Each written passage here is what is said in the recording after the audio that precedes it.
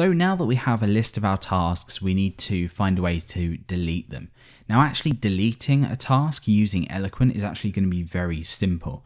What we need to do is think about a few things along the way, and these are mainly security related. So what we don't want to do is create, say, an anchor in here to go and delete. Now why would this be? Well, of course, if this was a user-based task list, which we'll cover in the intermediate version of this series, then each user would own a task. Now, if you had a delete button, maybe when you click this, it goes along to something like tasks 1, maybe to delete it. This would be a problem because you can very easily use cross-site request forgery to get around this. Now I know we have cross-site request forgery checking within Laravel, but we don't have this for get routes because it doesn't make sense. If I were to go on here and I needed a token, it wouldn't make sense. Either way, let's forget about that for now and we'll implement this with best practice. So to do this then, inside of our cell just here, we instead want to create a form. Now we already have the route set up to delete a task, so let's just return works here for now so we can see this when we eventually get this working. So this is slightly different because the action needs to be task and then the ID of the task. So let's just figure out how we would do that first. Well, we have URL, we've already seen using this before, and we have task, and then we have /, then we append on the task ID. So remember, we are iterating through our task, so we now have the ID. And we want to set the method here to post. So inside of the form then, all we need is just a single button. So we can create a button here with a type of submit to submit this form through. We have a class here of button and button danger, do whatever you want. And in here, we're just gonna write in delete. So to go ahead and submit this then, let's just refresh and let's just hit delete and just see what happens. So we get a method not allowed HTTP exception. Now that's because we are setting our method to post, but we are expecting delete. Now of course within some kind of API this is a lot easier, but within HTML we can't do this, it just won't work. So what we need to do is look at method spoofing. And to do this, we include a field within a form, a hidden field within a form, which will define out the method that we want to send this through as. So what we do is we use a helper, it's called method field, and in here we pass in the method that we want to use. In this case, it's delete. Now you might be wondering, well, why are we even doing this? Well, the reason we're doing this is we're creating a really RESTful way to interact with our application. This means we have a route to get tasks. This could actually be called tasks. We have post task, which we know will create a task, and we have delete task. So it just makes sense. It's very clear. It's very clean. So let's refresh here, hit delete, and again we get a token mismatch exception, but at least we've got round the fact that the method wasn't missing. We already know how to use cross-site request forgery tokens within our forms. So we just say cross-site request forgery field.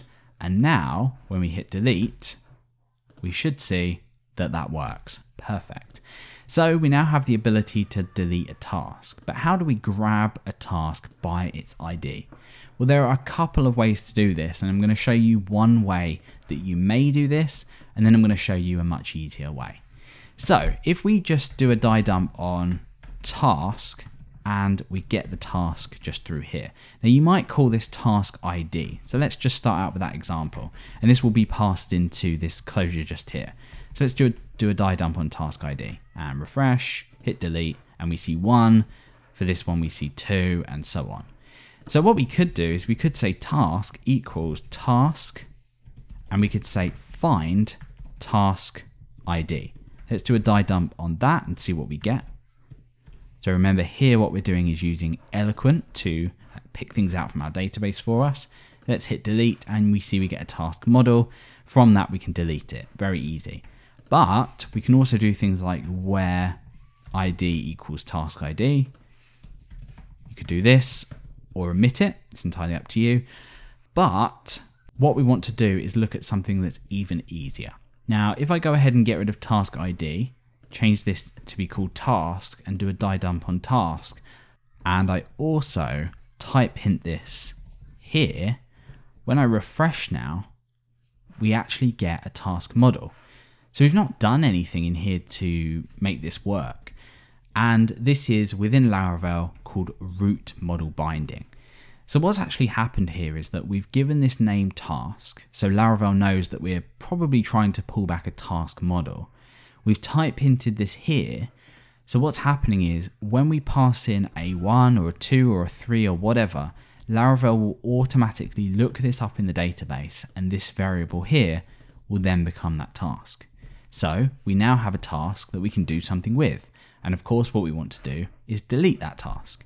So to delete a task, we say task delete, that will remove it from the database.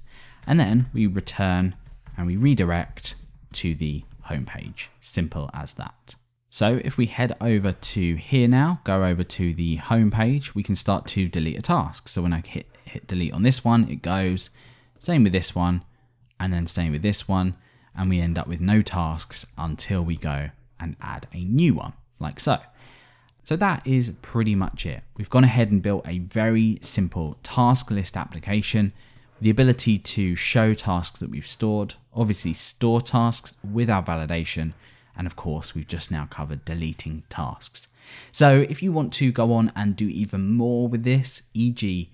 work with user authentication and tasks, and also learn a lot more about Laravel, we have an intermediate course as well on Codecourse.com that you can go ahead and follow. So that is basically it. We've created a task list application, the ability to obviously create a task, check with validation.